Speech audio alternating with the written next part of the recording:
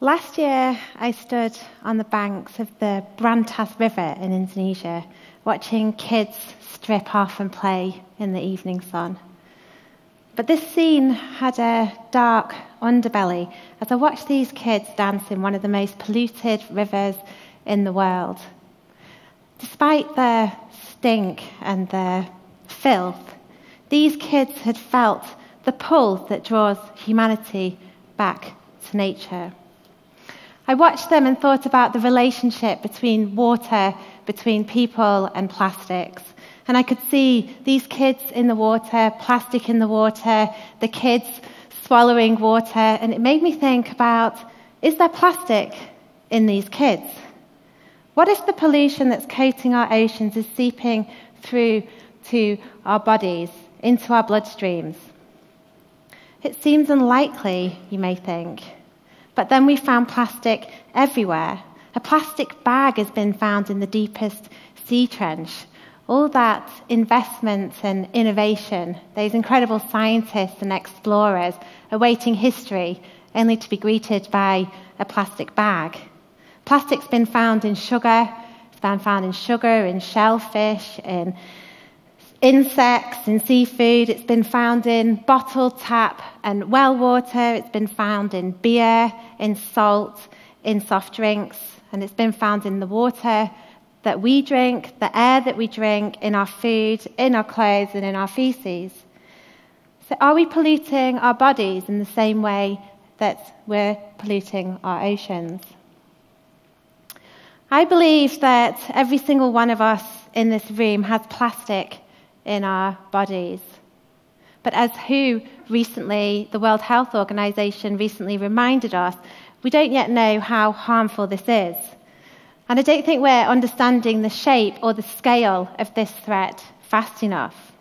We don't know how plastic travels inside us. We don't know where it accumulates. It could be gathering in our spleens, our lungs, our hearts, our bones. We don't know if it can cross the blood-brain barrier like we do know it can in fish. And we don't know whether plastic concentrates toxins or does it clog our vital intersections as we've seen in sea creatures. We don't know how much plastic our bodies can take, but we do know enough that we need to act. I'm a sailor, scientist and activist, and I've spent most of my career devising solutions to the crisis and the problems that face our oceans. But before all of this, I'm a human, and I feel incredibly concerned about the health of our planet and fundamentally our health. Human health is an incredible motivator for change. Cigarettes, lead petrol, DDT, sun cream, and asbestos. So human health risk of plastic poses an incredible opportunity for much greater change at a personal, local, national, and international level. We must capitalise on this growing media and public engagement into ocean plastics pollution to ensure that we do influence systemic and long-term solutions, which currently I'm unsure that we're doing. We need holistic, flexible, and affordable solutions if we're going to take care of human health and the health of our oceans, and we need to make them happen very, very quickly. By making strong scientific, emotional link between human health and plastics, we can move beyond talking about banning plastic straws because they harm sea turtles, or about replacing one type of plastic because we know it's harmful for another type of plastic that we're not so sure about, to talk about the radical systemic shift in the way that we think and value plastics. I've just returned from spending time with one of our projects on the river Brantas in Indonesia, and every time I go there, I'm terrified. I'm becoming more and more terrified about how rapidly this crisis is scaling. We just don't have enough time to not motivate radical action, to save ourselves and to save the ocean that is the greatest life support system on Earth.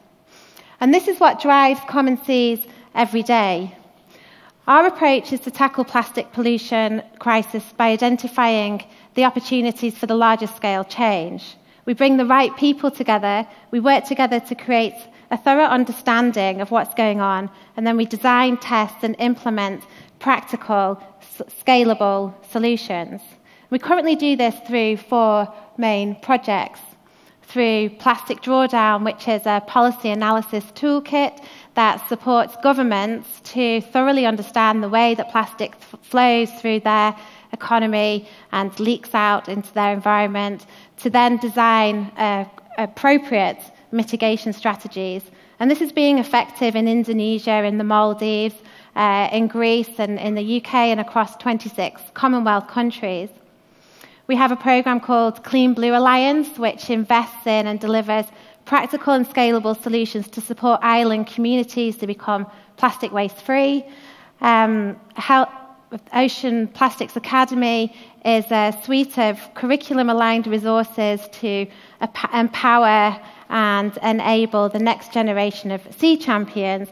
And Healthy Sea and Healthy Me is our world-leading investigation into understanding the impacts of human waste, the impacts of mismanaged waste on human health, and the reason why we're here today. I think the guiding principle to all of our programs is to turn our insight into action, because we don't have time for anything else. Last year, we convened a group to discuss, to better understand the impact of plastic on our health. We gathered 33 experts from across different disciplines to understand, is plastic actually a threat to ourselves and our health? And if it is a threat, what level of threat is it? And what are the research priorities? And how do we think of new ways to alert and accelerate action? The outcome of this workshop convinced myself and our board that we should be prioritising investment in research, and initially with 3 key priorities. The first one, to understand, is plastic building up inside us? Second, to understand, if it is building up inside us, what harm is it causing to us? And third, to understand, is the mismanaged waste acting as a vector for pathogens, toxins, causing disease? For the past 12 months, we've been working with scientists to identify how to detect plastic particles in human blood, in tissues, and in breast milk. And this is world-first science, as we've been hearing today. We realised early on that existing approaches weren't adequate to separate the plastics from our sticky blood proteins, to enable us to identify and measure the nano-sized plastic particles, those plastic particles that have the capability to travel through your blood-brain barrier, or through the lining of your lungs and through the lining of your intestines. So those types of plastic particles that are capable of getting right inside us. So we've had to develop new methods, which obviously has been complicated, and some taught us that science and advocacy don't always push to the same timelines, but obviously we remain committed in ensuring that we have robust evidence. Along the way, we've invested in some new technology at the VU in Amsterdam, and we're now running with the new system, and it's looking promising.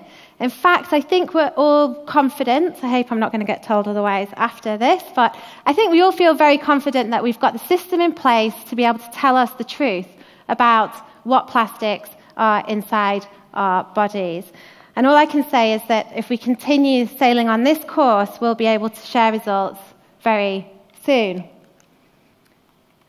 So I'll be able to tell you, for the first time, we will be able to tell you whether there's plastic in our blood, how much plastic there might be in our blood, and what type of polymers, material types, are in our blood. And these findings are kind of the bedrock. They set us up to then look at for further most important discoveries about the impacts of plastic in our health. This methodology provides us with the knowledge to then understand how are plastics getting into our body, and therefore how can we prevent them. Once plastic particles are in our body, do they accumulate in certain places? Does this accumulation start a fight with our immune system? And is that causing an inflammation? And is there a relationship between plastics and chronic inflammatory diseases such as rheumatoid arthritis, asthma, and Crohn's disease? So once we've certain about our method, we'll be analysing samples from a range of people, from influencers and people living in cities to the kids that I was with a couple of weeks ago who are living on a waste dump in Indonesia. So we can start to find out who is most at risk and why.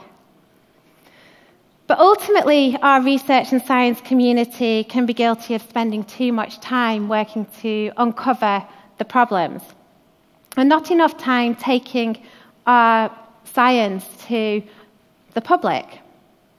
We must dedicate ourselves to the symbiotic partner of science and advocacy.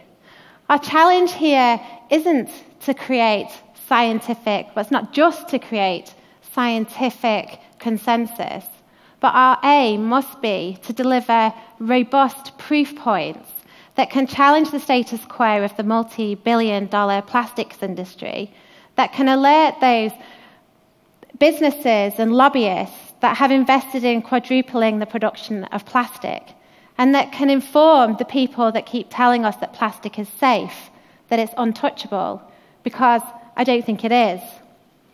In some ways, many of us in this room are irrelevant.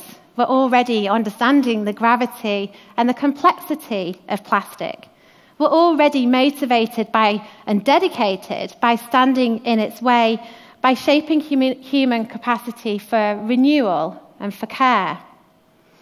So we must use our evidence to start conversations that ricochet across global boardrooms, parliaments, schoolyards, and headlines, to bring the evidence and drive results that reach from the deepest sea trench on Earth to the sanctity of our bloodstreams.